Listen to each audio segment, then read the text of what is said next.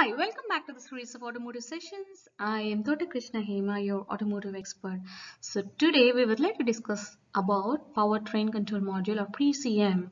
So this video is made as a part of March Motor videos. So let us get into the topic in furthermore slides.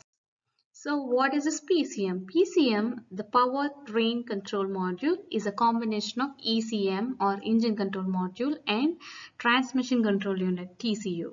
Okay, so in some cars, this Powertrain Control Module will also have traction control system and ABS, that is anti-lock brake system, also as a part of this. What does it do? The PCM actually it collects the information from variety of sensors that monitor factors including oxygen level, emissions, coolant temperature, oil level and throttle level or throttle position. Okay, the PCM analyzes the information and make adjustments when necessary to keep the readings within specified or normal ranges, or within a certain parameters. This helps the engine to operate with the desired performance and efficiency. The other things it does is the fuel mixture, which is the ratio of air and gas, or petroleum or the diesel, whatever is your car fuel. So the mixture of air and the petrol, okay, or the gas present in the cylinders for the combustion, this ratio needs to be adjusted depending on conditions. More fuel with less air is burned when the car is warming up. For example, once the engine is warm, the PCM shifts the ratio to use less fuel.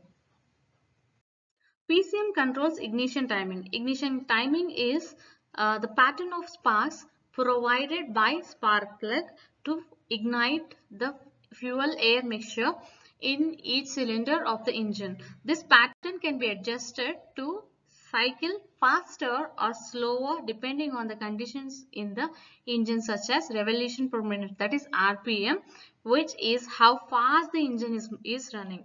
The module helps keeping the ignition timing in sync with RPM. PCM also manages idle speed. Idle speed is how fast the engine operates when the car is not in motion. The speed can depend on many factors such as the temperature of the engine and the amount of work the engine must do, or the load when the car is still. When other car systems like air conditioning are in use, the PCM can increase idle speed to accommodate the load. So PCM, these are the other things. An important job, it is like it has to monitor the overall health of the car, the PCM.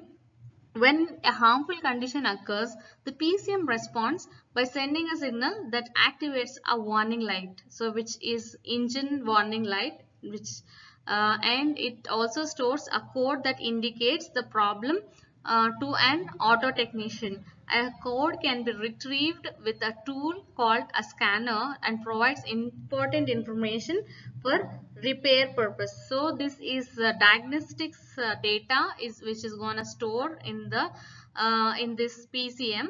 So the person who is going to repair this car, like he will look after this code and through the scanner tool, and he will repair the car. Indicators of PCM damage. So as I said before, if you have a warning light so on, then you have to think like this PCM might be damaged. Okay, and if you have unrelated trouble codes, like which is seen by the scanner device by the repair technician, vehicle will not turn on if this PCM it has a damage, or poor fuel economy or efficiency is there, or engine stalling happens. So that means engine gets hanged. So there is a delay in the engine cycles. So you can observe that lag behind. So during all these things, like you can think like PCM is damaged kind of. Okay, with this I have completed this topic. If you like this concept, click on the like button. If you want furthermore automotive videos, subscribe to my channel. Thank you.